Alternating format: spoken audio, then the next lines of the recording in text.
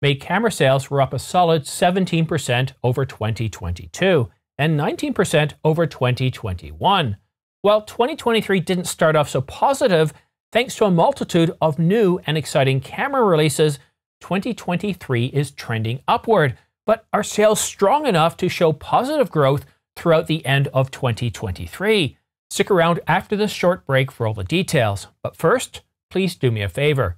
Follow me on Twitter, but most importantly, please subscribe to this channel. It doesn't cost you anything and really does help this channel grow. And it also keeps you up to date on the latest camera news and rumors. Camera sales have been steadily declining since 2012. And ever since 2019, the camera market has shrunk even further due to various economic reasons. And while 2023 is trending in the right direction and is reporting better sales than 2022 and 2021, sales have collapsed when compared to 2019, the last year before, well, you know what. While sales in May are up 17% over 2022 and 19% over 2021, if we go back to 2019, we can see that, well, camera sales are, well, a shadow of what they used to be. May 2023, while it's looking very, very positive here, is, well, only 72% of where it was just 4 years ago in 2019. 72% of where it was. 2019 was a pretty good year. And in fact, 2019 looks like it was a terrific year when we compare it to the last 4 years. But if we go back to 2012, well, 2019 was pretty low. That isn't to say that 2023 is a horrible year. Yes, it started off in an absolutely abysmal way, despite having two big camera announcements in late 2022, and that's the Sony a7R5 and the Canon EOS R6 Mark II. But apparently they didn't produce enough sales, at least in January, to take the camera market out of the basement, and neither was February looking that good, or even March, but things definitely started to improve. Now, we did have the Panasonic S5 Mark II and the S5 Mark IIX, which came just a few months later. And this was rather significant because this was the first Panasonic camera to do away with contrast detect, depth from defocus, autofocus system. I used to say that an awful lot, but since Panasonic's moved away from it, every time I say it now, it almost seems like it's way too many syllables to enunciate. Depth from defocus, I said it wrong. Contrast detect, depth from defocus, autofocus system. It's way too much of a mouthful, but that gave us a boost in January. And then, of course, we got the Nikon Z8 announced May the 10th that started shipping on the 25th. Huge sales there. I expect June to pick up because of that as well, to ride those coattails. But still, if we look at the big announcements that we did have so far this year, I wouldn't have expected the market to start off so badly. So why is that? Well, the good news is a lot of the supply constraints are out of the way. Look at the Nikon Z8. Pretty well everybody that pre-ordered the camera on announcement day, well, has already received it. And yes, there are some back orders right now, but they're pushing, they're getting a lot of cameras out there.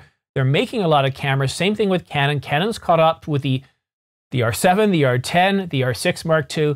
We're seeing a lot of those supply chain problems, they're being, well, resolved. And that's really good news. We're seeing a lot of the problems in the market going away, but we have some other market issues. We have inflation, which is running away in many countries. Well, runaway is the wrong term.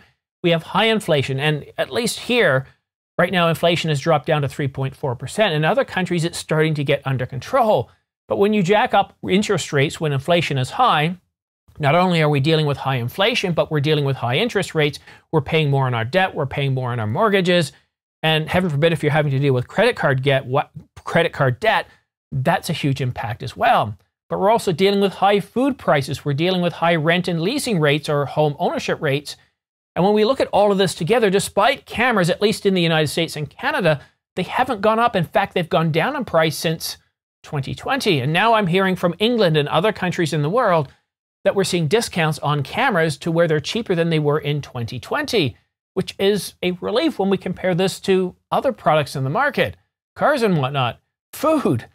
And I think that's one of the reasons why we're seeing fewer sales, because what people are trying to do is they're trying to, well, hold off making big purchases. They're trying to work with what they've got because they're dealing with all these other problems. And when everyone's dealing with high inflation like you, when we're dealing with a higher price for goods, well, people aren't buying as much. So even if you are being able to hold off buying that next new camera, what you're having to deal with is people that don't want to spend money.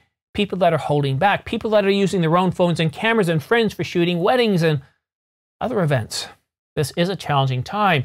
But from everything I can tell from all the sources that I have, what they're telling me is that the second half of this year is going to be a big year. Now, the first half was already rather interesting. Again, we had the Panasonic, the S5 Mark II. We had the Nikon Z8. We had several other cameras in there. And yes, Sony released the ZV-E1. But I really do expect that 2023 is going to be big. And we're supposed to be getting an announcement of the Canon EOS R5 Mark II. And if the specifications are right online there, that's going to be a huge seller. But what I'm afraid of, well, it's not really a fear, but when it comes to 2023 sales, if we get an announcement like the R6 Mark II the first week of November or even late October, they probably won't start shipping till late December or even into January, and that's going to do nothing to help 2023 sales. But if we get the R5 Mark II earlier in the year and we get a Panasonic, let's say S1H Mark II, we get the Sony A9 III, we get a whole bunch of other cameras that people are looking forward to, or even the Sony A6700, which is supposed to be coming out July the 10th, then I think there is a potential to see 2023 at least doing better than 2022, 2021, or even 2020. And 2020 was a pretty good year because for most of that first part of the year, we already had inventory, we had parts, and camera companies were able to produce, although there was still a bit of a disruption to their lineup. The Canon EOS R5, the Sony A7 III were two big cameras that year that really picked up second half results. So if you want to stay up to date on all the latest news and rumors, specifically what's happening with the camera market, camera sales, or the next big new camera coming out in the second half of 2023, well then go ahead and subscribe, but make sure you also choose all notifications.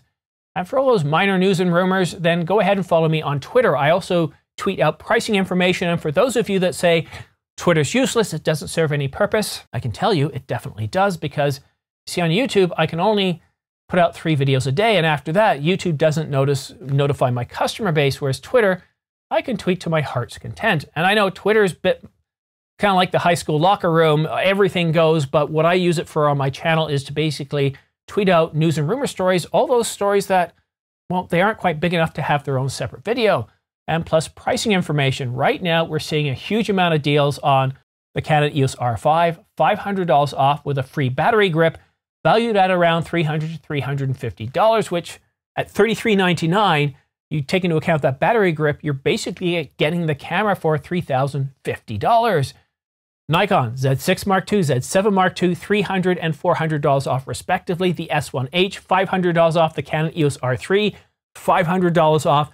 Various lenses and accessories also on sale. And Angelbird just announced a 1 terabyte CF Express Type B card for a staggeringly low price of $299 with 1.3 gigabytes per second.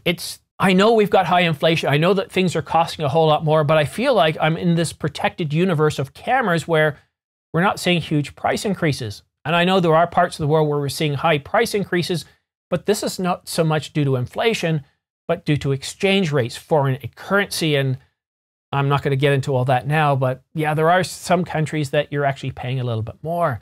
But still, I'm hopeful for 2023, and I'm excited to what we might see in the second half. And I expect August, things will start to heat up, and then, well, get your seatbelts on.